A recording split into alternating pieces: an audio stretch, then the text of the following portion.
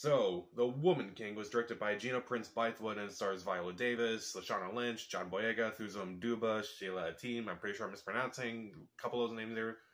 But this movie is about a group of warrior women in Africa, and they train a bunch of other young women to fight their enemies, and so on and so forth. So, I did see this movie a few weeks ago, and initially I was going to talk about it. I was excited to talk about it. And then a bunch of controversy came out over the film, and I kind of took a step back for a bit because I kind of wanted to talk about it, but at the same time, kind of address some of the controversy as well. And I guess I'm going to review it as a movie first and kind of talk about some of the things I felt about it afterwards. I will just say this. I do think this is a really good movie. I think the action's great. I do think the actors do a really good job. Doesn't mean it's perfect. I do have some things I do want to talk about, but let's get into the positives first. So, what works in this movie? Well, the acting, for the most part, is actually really good for the most part. Viola Davis is great. It's one of her best performances. Lashana Lynch, I thought she was really good, too. She's becoming one of my favorite actresses. Not necessarily one of my favorite actresses, but I really hope she gets a lot more work after this and No Time to Die. I thought she was really good in both those movies.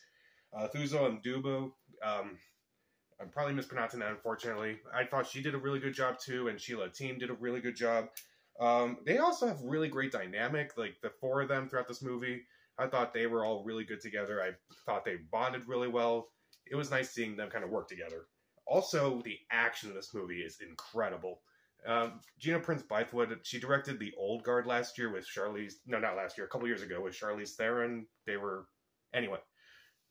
My biggest complaint about that movie was that the action was not really that great in that movie, and here the action choreography is insane. It's really good. I really like seeing the action in this movie. The score, I also thought was really well done by Terrence Blanchard, and I also thought the cinematography of the movie was also really good. So, what didn't I really care about this movie?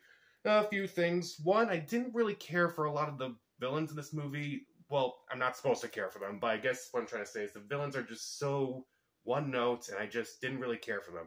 There is one villain that is kind of uncertain about what he's doing, but I still didn't care for him too much. I just felt like the villains were just kind of bland, in my opinion. Also, the movie has a kind of predictable storyline where when I saw what was going to happen, when I saw like one little moment, I'm like, oh, this is where you're going to go with this story. And then that does happen. And I just kind of got annoyed because I just predicted that. But I still thought the movie was very effective overall. Also, I didn't really care for the multiple endings this movie had. It felt like this movie had too many endings. It's like, oh, this seems like a nice ending. I wouldn't mind if it wrapped up here. Oh, there's another ending. Well, I guess I wouldn't mind if it wrapped up here. Oh, there's another ending. Okay. And then it does end. And I'm like, alright, well, I guess you don't need to do the Lord of the Rings Return to King endings. All those endings. But I just felt like it just had way too many endings, and I felt like it would have been fine no matter what they did with just one ending, but it just kind of got annoying to me after a while. So anyway, there's a lot of controversy because this movie is based on a real tribe. The story is fictionalized, but it uses a real tribe that did really horrible, disgusting things, and the movie doesn't shy away from what they did.